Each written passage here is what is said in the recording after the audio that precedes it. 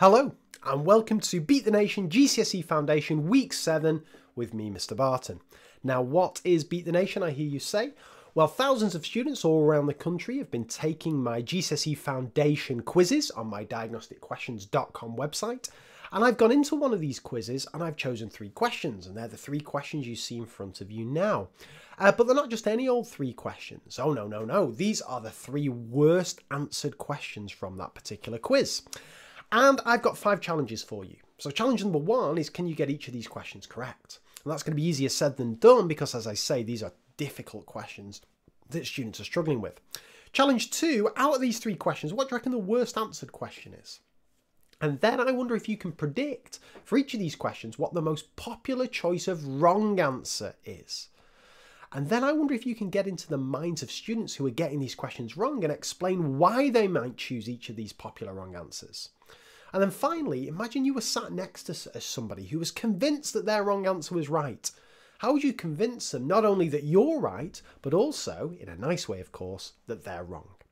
So what I suggest you do now is you pause this video and work your way through these 3 questions with these 5 challenges in mind. And then when you're ready, press play again and we'll go through them together. Good luck.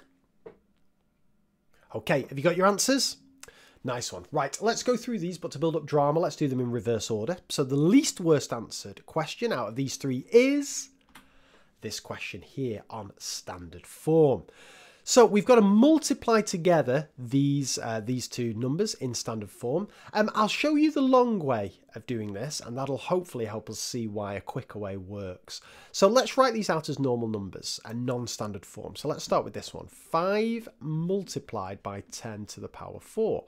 Well, that means 5 multiplied by 10 to the power 1 would be 50. But by 10 to the power 2 would be 500. 10 to the power 3 would be 5,000. 10 to the power 4, we get 50,000. We'll do a similar technique with 4 times 10 to the power of 3. So we get 4 times 10 to the power 1 would be 40. 10 to the power 2, 400, 10 to the power 3. Okay, so we've got 50,000 multiplied by 4,000. So we're going to do 5 multiplied by 4, which is going to give us 20. And then for each of these zeros is going to make our answer 10 times bigger. So we've got a 1, 2, 3, 4 zeros here. 1, 2, 3, 4 zeros there. And we've got 1, 2, 3 zeros there. 1, 2, 3. Okay, so we've got a pretty big number. Well, what is this number here? I like to put these in groups of 3. So we've got 0, 0, 0. Then we've got this group of 3, 0, 0, 0. And then we've got this group of 3, 2, 0, 0. Wow, we've got 200 million, I think that is. But the answer's got to be back in standard form. So we've got 2 times 10 to the power of, we've got 1, 2, 3, 4, 5, 6, 7, 8 zeros. 2 times 10 to the power of 8, which is answer A. So that's quite a long way of doing it. And you don't want to be doing that every time, particularly if these numbers, these powers are big. Imagine it was 5 times 10 to the power of 26 or something like that. You'd be writing zeros all day long. So this is where you can use a bit of a shortcut, and it's related to the technique we've used there. You can say 5 multiplied by 4 is 20. And then think what we did there. We had 4 zeros and we had 3 zeros and we added them together to give us our 7 zeros here. Plus, of course, we had that 0 from the 20. So we can add our powers here. So we can end up with 20 times 10 to the power of 4 plus 3, which gives us 7. And then all we've got to do is remember that in standard form, this first number here is always between 1 and 10. So we've just got to remember to convert it. So if we make that 20 10 times smaller to balance it up, we've got to make our power 1 bigger to make our answer 10 times bigger. So you end up with 2 multiplied by 10 to the power of 8. I'm not a big fan of remembering rules in mathematics. There's so many rules you have to remember. So if you can get your head around why that rule works, then you can kind of figure it out as you go through, if that makes sense. So I think the answer to this is A. Let's see if we're right first. Yes, we are, but look at that. Only 37% of students got that answer correct. By far the most popular wrong answer is B, 36. Now it's close, 2 times 10 to the power 7, but where's it gone wrong? Well, look what's happened here. 5 times 4 is 20, and then they've added 4 plus 3. So they've done it right to add to get your powers, but what they've forgotten about, of course, is that when you do 5 times 4 and you get 20, you've got to bring this 0 into play. It's like an extra power of 10 that gets added on, which is why you end up with to the power of 8, not to the power of 7. Whew. Tricky start. And we're only just getting started here. So here's your second least worst answered question, and it is this one here, an area of a triangle. To work out the area of the triangle, you do. Right, how do we work out the area of a triangle? So the area of a triangle is equal to half times the base times the height. Or some people like to think of it as base times height divided by 2. Both exactly the same thing. Now that's all well and good, but we've got to know what on earth our base is and what on earth our height is.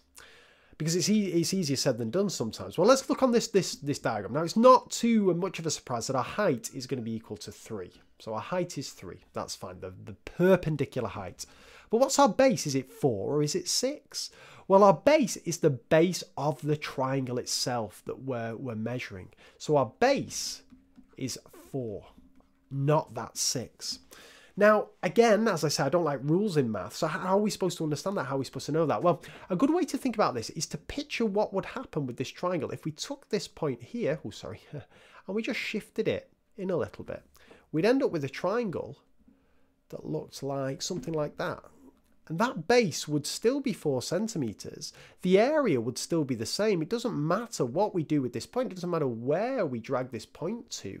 The area stays exactly the same. But that 6, all that 6 tells us is how far we drag that point across that way. It has no impact on the area itself. So when we're thinking about the base of a triangle, the base is the actual distance of that base of that triangle. It's nothing to do with the width between a far point on the right and a far point on the left. So you end up with a half multiplied by 4 multiplied by 3. So I think the answer to this is A. Now, again, that should be a relatively straightforward question. All it's asking you to do is work out, the area of a triangle, remember a formula. But unless you're challenged to think about these kind of slightly weird looking triangles, that's where problems can happen. And as we see there, 27% of students, what have I done there? Sorry, 27% of students thought the answer to this one was B. And there you go. We know the triangle isn't fully done, so replace the 4 with 6, but it's knowing exactly what that base means. I also picked out, some students think the answer to this is D. 20% of students went for D, not enough information.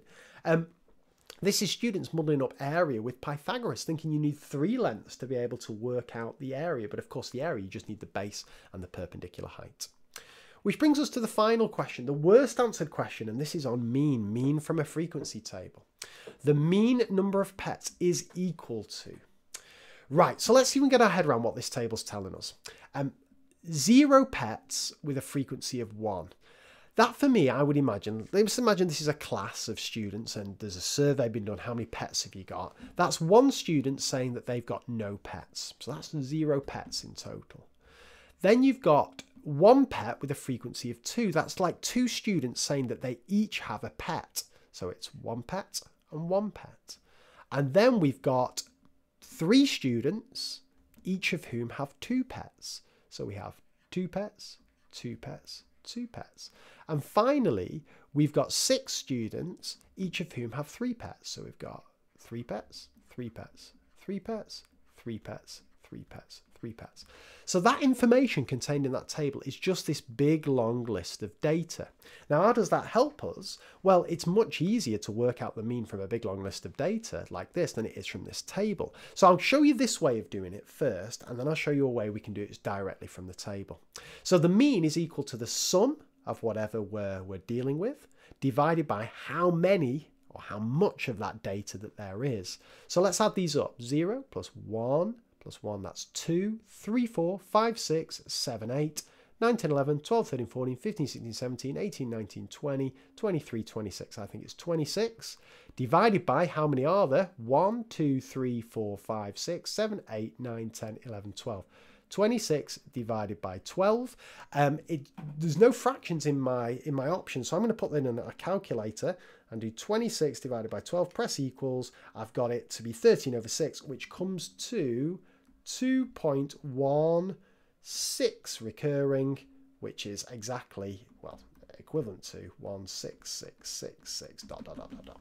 So it's looking like C is our answer. But you can do this straight from the table, and you may have been taught this way. If you add an extra little column onto your table and you call it something like, people like to label this X and like to label that F. So if you call that fx, frequency times your data, if you do this, 1 multiplied by 0, you get 0. If you do 2 multiplied by 1, you get 2. If you do 3 multiplied by 2, you get 6. And if you do 6 multiplied by 3, you get 18. If you add those numbers up, they come to 2 plus 6 is 8, plus 18 gives you 26. Now, why are those two things the same? Well, this data here is exactly what we had in our list. You've got no people the amount of pets that one person have is 0. Those 2 pets are these 2 here. Those 6 pets are those 6. And those 18 pets are those 18. So you get 26 and you divide it by 12, which is the total of these frequencies. 6 plus 3 is 9, 10, 11, you get 12. So you do 26 divided by 12 and you get 2.166666 pets. So I think the answer to this is C.